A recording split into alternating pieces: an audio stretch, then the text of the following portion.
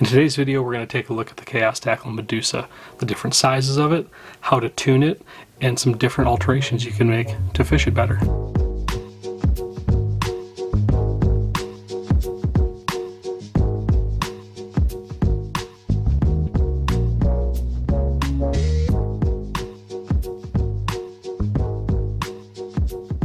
What's going on, everybody? My name's Brian, you're watching Angling Anarchy.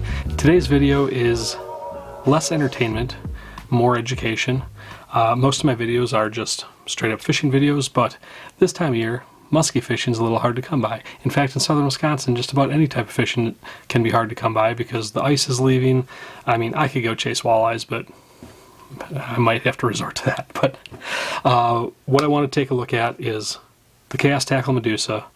And this will apply to all rubber baits, toads, bulldogs, any of that stuff. But I'm going to focus on the Medussa, and we're going to take a look at how to tune the baits if they're not running right, different ways to weight the baits, and just the different styles of Medussas, and maybe a little bit of when I would use them. Alright, first off, most of you probably know what a Medussa is, but if you don't, well, this is a very little one, but it is a three-tailed rubber bait, typically used for muskies. This little guy could be pike or bass or whatever, but this is the micro Medussa. A size up from that is the mini. Next size up from that is the mid. Those are the three small ones. Now we're getting into the bigger ones. This is a regular. The husky, now we're getting into some serious stuff. The monster, the big old monster Medussa, which I like my shoulders and I don't throw it that much. But I know Robbie from Today's Angler and Michael Hansen, they've been crushing fish throwing these bigger baits, so I'm going to have to man up, I think, and start chucking some of these things in the weeds. But that's for another video. Let's keep going on to different types of them. We looked at the sizes. There is a different type of Medussa. The other type of Medussa I'm referring to, of course, is a shallow Medussa. A shallow Medussa will have a little hole punched right up here in the back fin to show you that it is, in fact, a shallow Medussa. So the big difference with the shallow Medussa is not really the amount of weight. The difference is actually in where the weight is on the harness inside of the bait. So the weight difference is only maybe 1/4 of an ounce, but the weight is shifted back on this harness in here internally so that it keeps the nose up a little bit. So instead of diving, the bait stays a little bit more level. So that's what helps to make it a shallow Medussa. Now the shallow Medussas only come in mid, regular, husky, and monster. So no shallow mini, no shallow micro. Those baits are already small and light enough that you can keep them high enough up in the water column that it doesn't really have a use to have a shallow version of it. Before we get into tuning a Medussa, and as long as we were talking about the shallow Medussa, one cool thing about the shallow is that if you do buy it and you don't like the way it runs, or maybe you've got a bait that is twisting or turning a little bit, Chaos Tackle does make these little weights. It's called a deep threat weight. Get my face out of the way so it'll focus on it. This is the 1.5 ounce size. This is 1 ounce. There's a smaller one that's a 1/2 ounce. So those are the three sizes of the deep threat weights. So what I was saying is, if you do have use for a shallow Medussa, but you want to turn it into sort of a regular Medussa, all you have to do, and you can see it on this mid that I've got here, I've got one of the 1 ounce weights. You simply take the hook off that front hook hanger, pop the weight on there, the slot slides right over it, put the hook back on, and you're ready to go. Another cool thing you can do if you don't want to do that is just place it over the front eye here, and you can actually take your leader and put your snap through there, and now you've got that weight in the front. I like having these deep threat weights even on regular weighted Medussas because it gives it more of a hopping motion, because it pulls that head down that little bit extra weight. So something to consider. It's a little bit different way to make the Medussa run. If you really wanted to fish one deep, you could put weights on all three spots on one of these. So the deep threat weights are a really cool way to customize the way your Medussa is weighted and the way that it fishes. Let's get into how to tune a Medussa.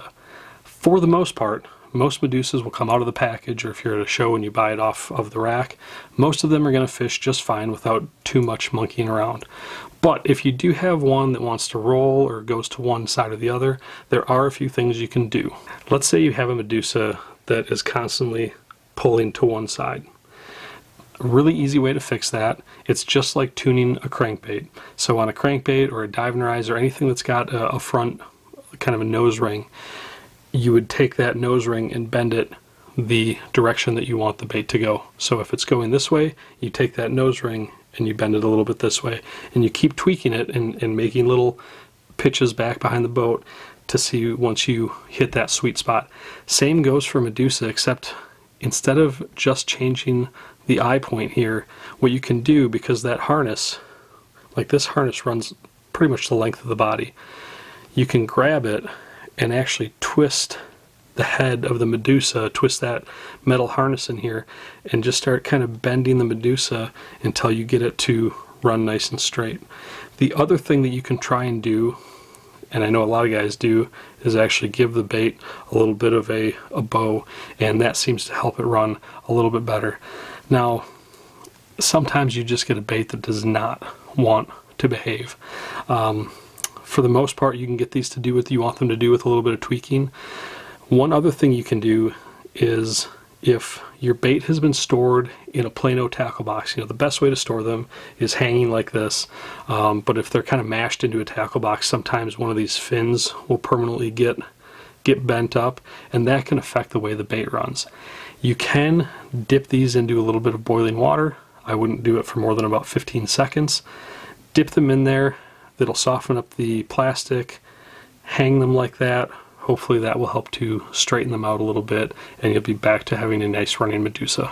Another thing I wanted to touch base on is how to make repairs to a Medussa, especially out in the field. If you've got a bait that is really working and it just has been chewed up beyond, well, I'd not say beyond repair, but beyond being able to fish it without repairing it, then you want to be able to do that as fast as you can, and I will go over one of the ways to do that. So if you can see here, we've got a little gap there. Not terrible, but if it was something a little bit deeper that I wanted to fix, I found the best thing to do is get yourself a cheap butter knife. Come on, baby. There we go. And one of these little torches, and get the tip of the knife nice and hot, and you can spread open that little gap there. Stick that hot knife in there and then press it together. That hot knife is going to melt the plastic right in that little spot. Push it together, hold it, maybe dunk it in the water. If you get some cold water on it really quick, it'll harden it right up, and that's the best way to fix it. If you've lost a tail and managed, or maybe say there's a really bad gash in the tail, same thing. This works better if you have a buddy. If you're holding either side of the rip, get that knife hot, stick it right between it, push the pieces together, have the buddy pull the knife out and just hold it, dunk it in the water, and these things will be fixed up right as rain. If you do get a Medussa that really gets chewed up and it is beyond repair, save the tails. I know lots of guys that have Frankenstein Medussas that have the tails that they didn't come with, but if you get ones chewed up, save those tails because they can come in handy later. There are a few other alterations you can make. I've seen guys take little micro and mini Medussas and put a spinnerbait arm and turn these into a little spinnerbait.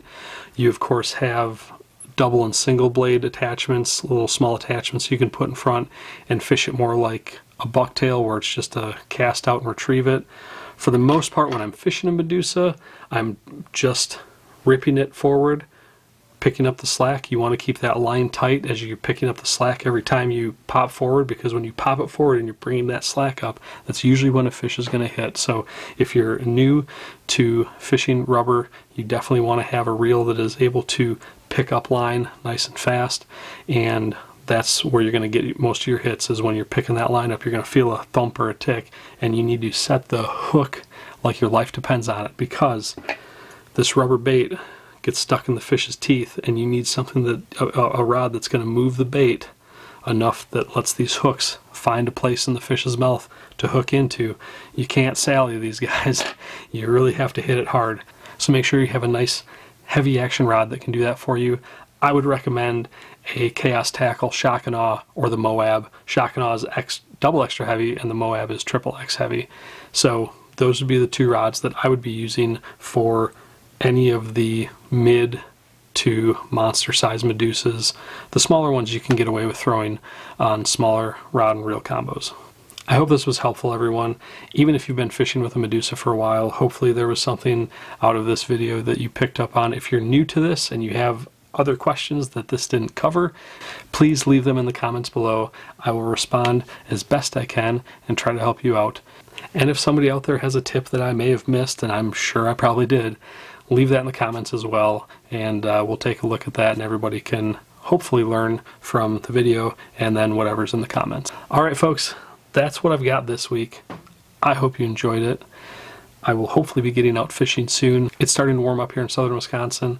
I've got trips to Iowa, Canada. There's a lot of things that are going to be happening this summer, but imminently this spring I need to find something to do. So hopefully I can get out, catch some fish, and make some more fishing videos for you to enjoy.